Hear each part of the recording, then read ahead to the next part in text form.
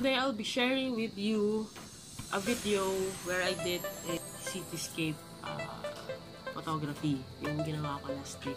So, i-share ko sa inyo yung photos na nakuha ko from the shoot and settings ko. Before I forget, kung first time mo dito sa channel ko, please hit subscribe for more videos like this. Click nyo rin yung notification bell para ma-notify kayo pag mayroong mga bagong videos. At dahil naka-Batanes shirt ako, pa-plug ko lang yung aking post nung isang araw about Bayanihan Para sa Batanes. So, I contributed an album there. I'm selling photos so I can help raise fund for the Batanes recovery. So, some other Pinoy photographers also, some of my friends have contributed to this project as well, to this initiative. So, check it out. It's in the description below. Check the link if you haven't checked the Facebook page of Bayanihan Para sa Batanes. It's a collaboration among Filipino photographers para makatulong mag-raise ng funds for the recovery of Batanes. Some of the photographers contributed their landscape photos of Batanes kasi sobrang ganda talaga sa Batanes. Amazing, amazing place. I just wanted to give back to that place for the amazing experience that has given me. So I'm selling my photos and I will be donating all the proceeds to the Batanes recovery. Well, of course, less the production cost, the printing and the shipping cost of the prints. So we have sold some photos na. So hopefully some of you who haven't done already or hindi pa nakikita yung Facebook page or my album, it's posted sa Facebook page ng JCRP Landscapes. I will put a link also in the description. Check it out, guys. Doon sa mga nag-avail ng mga prints ko, thank you so much. Thank you so much from the bottom of my heart. Sobrang nakatulong kayo sa project na to, sa initiative na to. So, we'll send the proceeds na hopefully by next week pag nandyan na yung mga prints nyo. You can help also by sharing the Facebook page. You might have friends who wanted to avail yung mga photo prints ng mga Pinoy photographers. So, tulong-tulong para sa Batanes. So, there. Meron ka ng home decor. Nakatulong ka. Yes! Yun yung motto natin. Okay, so let's get on with the cityscapes. Yes!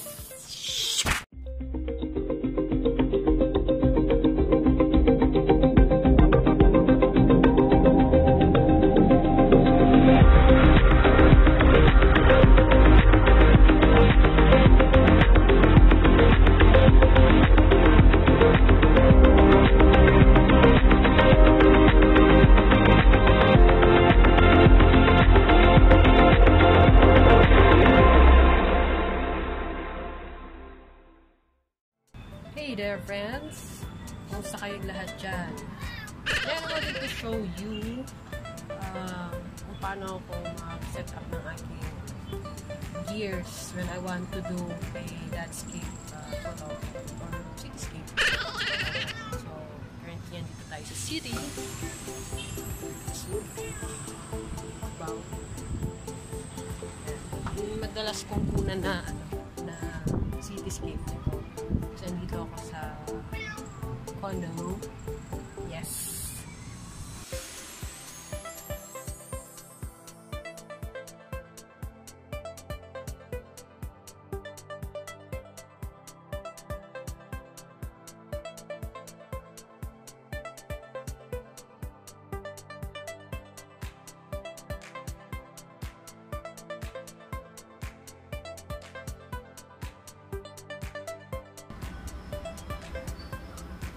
Yung camera strap dito, mas magandang tanggalin na lang kasi anyway, nakakabit naman yung camera sa tripod. The reason why you need to take it off because pag hinangin yan, the strap will cause camera shake doon sa camera mo while taking that shot. Where are those birds? Waiting for the birds, waiting for the birds. Ganda na sana nung lipat sound kanina ng mga birds. As in, dun sa composition ko, dun sa gitna dadaan. Hindi pa ako prepared.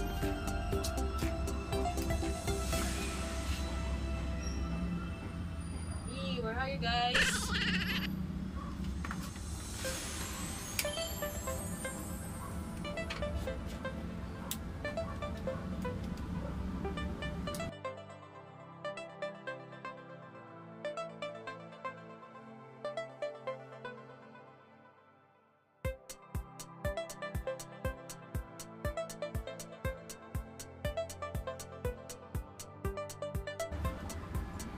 Umaambon.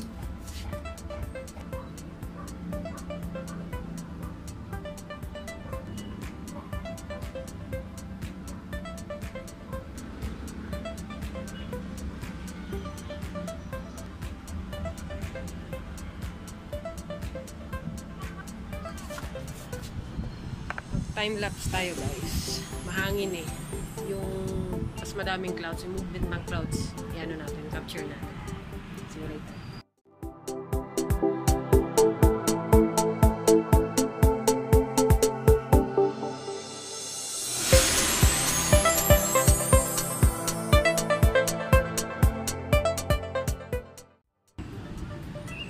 Guys, I'm almost done. Pero hintay pa ako ng baka meron pa tayong makuha dito na hindi masyado maganda yung ano ngayon, yung sunset. Kasi tatakpan ng gray clouds yung sun. Dito, o, gray clouds dyan. Ayan. Sa likod niyan yung sun. Hindi masyadong kita. So, yan, medyo umaambon na guys at kumukulog-kulog na. Baka mamaya kung meron tayong makitang lightning, mag-ano tayo ng apang tayo ng medyo may orange pa dun. Yung skies. Pero natakpan na talaga siya ng gray clouds. Mauulan na malakas. Maganda din dito pag medyo overcast yung yung weather. Maganda mag-black and white. I converted my view kanina sa monochrome. So, medyo maganda naman yung contrast ng colors ng skies. Kasi nga may gray clouds eh. Tapos yung medyo yung clear na skies. Tapos yung mga buildings. So, let's see. Sa post-processing, I'll share the photos here. So here's a photo of the Cubao area where the high-rise buildings are located. So this is the view from our building. So here I use a telephoto lens 70 to 200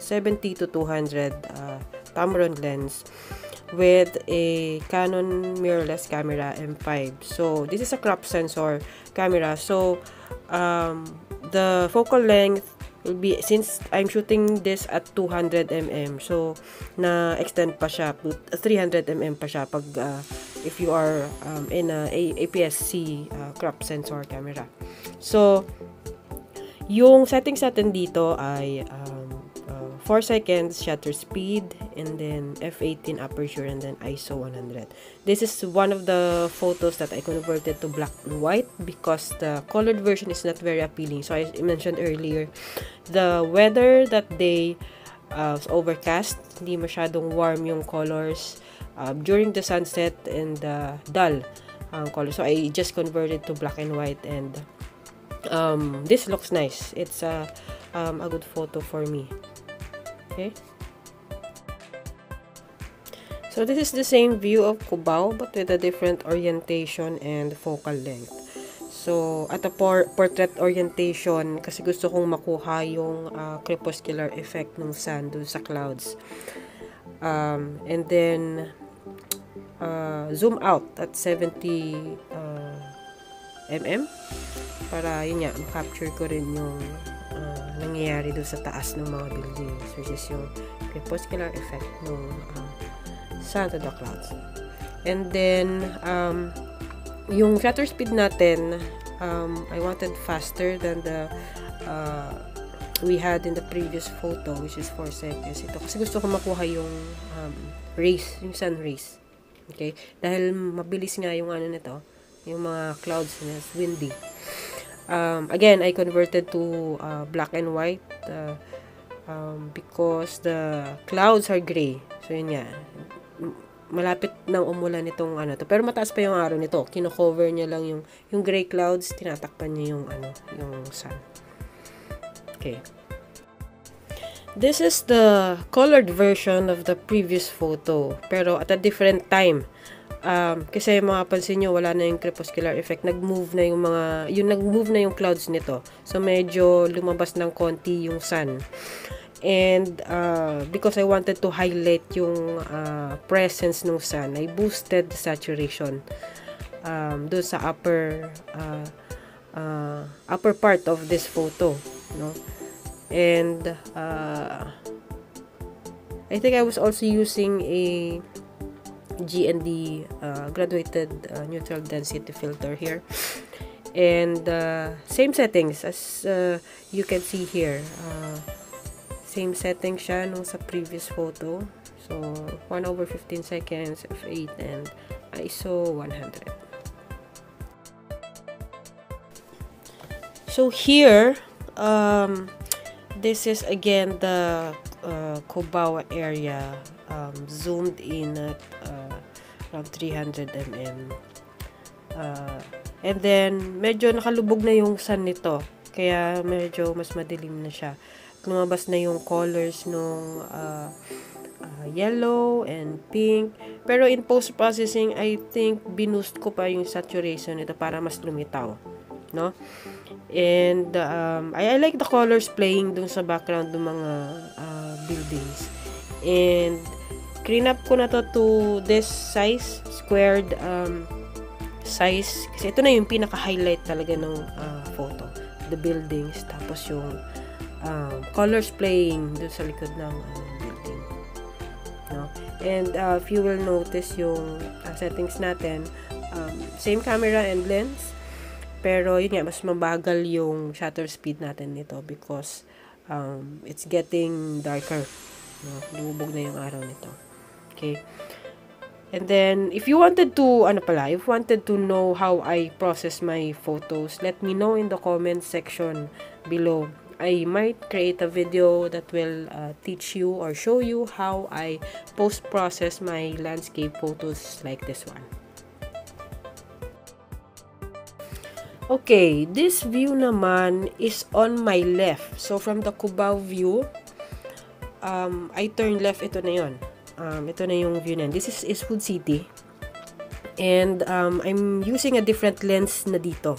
So I'm using an ultra-wide lens, 10 to 18 mm, may Canon. But same camera, may mirrorless M5. And then since this is already blue hour, nakalubog na yung sun, 30 seconds na yung shutter speed natin para makapture ko yung I have right exposure, and then makapture ko din yung light trails ng mga kotse, ng mga tricycle na dumadaan dito sa may barangay hall. You will see yung trails nung orange color na lines dito sa baba. And then F22, I use F22 kasi gusto kong lumabas yung sunburst ng mga lights, yung mga post. Ito makikita nyo dito sa may buildings ng Eastwood sa baba. And then ito mga poste dito sa may community area. Yeah.